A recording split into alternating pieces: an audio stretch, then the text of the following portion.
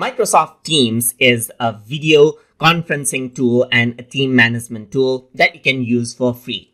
So over here, you can see that I am in the home page of Microsoft Teams. So if you were to go around and type in Microsoft.com and /Teams right here, just like this, and press enter, then what happens is that you will get redirected to this very page right here. So over here, you can see that you can sign up for a free account right here. So as long as you have a Microsoft account as well, you can sign in using that as well.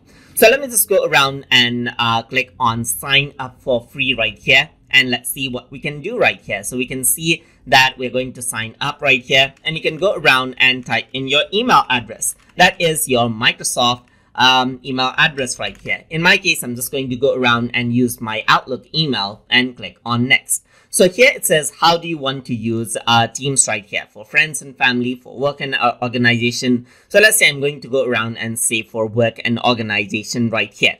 So we are right now signing up for a free account. There's a premium account as well that comes with a Microsoft Office 365 account right here. So here it says open Microsoft Teams. That is because I have the Windows version of Microsoft Teams installed, but I'm just going to go around and press cancel right here and click on use the web app instead. And over here, you can see that I am signed in onto my Microsoft Teams right here, and this is the interface. So here you can see the activity right here. Here you can see the chat.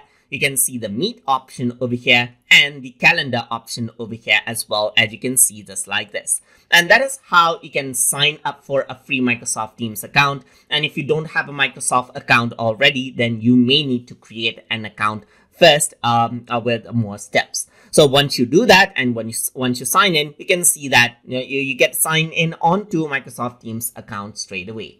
So that is how you can sign up for a free Microsoft Teams account. So I hope you guys learned something as always.